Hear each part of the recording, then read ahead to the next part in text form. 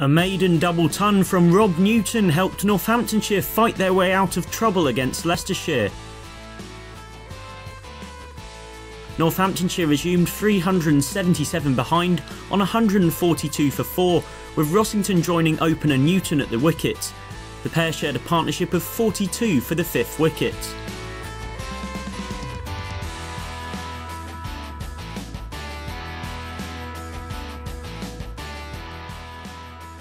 Mackay found the edge of Rossington's bat, Eckersley taking the catch, Rossington out for 26.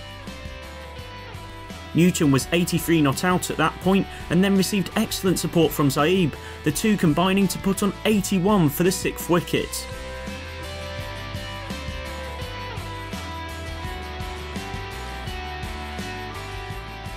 Newton was 97 not out at lunch, then after the interval reached his 9th first-class ton from 208 deliveries, the 4th 100 in this match.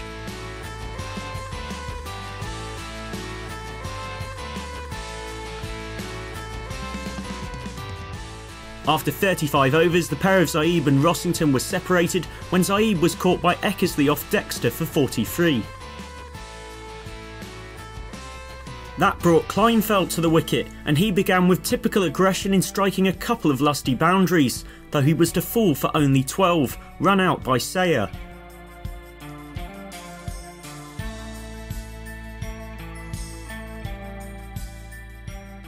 Newton pressed on with Crook his latest partner, this stand proving to be worth 3 figures.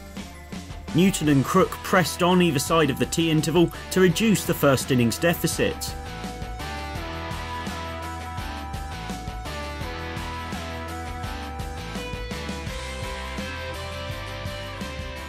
In the early evening, Newton reached his maiden career double ton.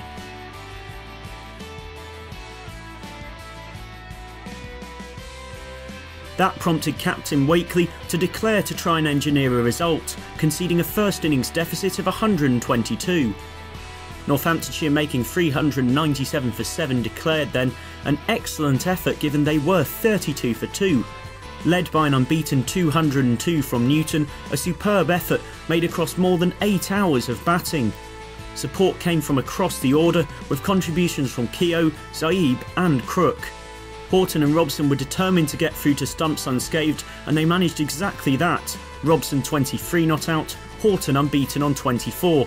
Leicestershire 49 without loss, a lead of 171 runs, with 10 second innings wickets in hand going into the final day.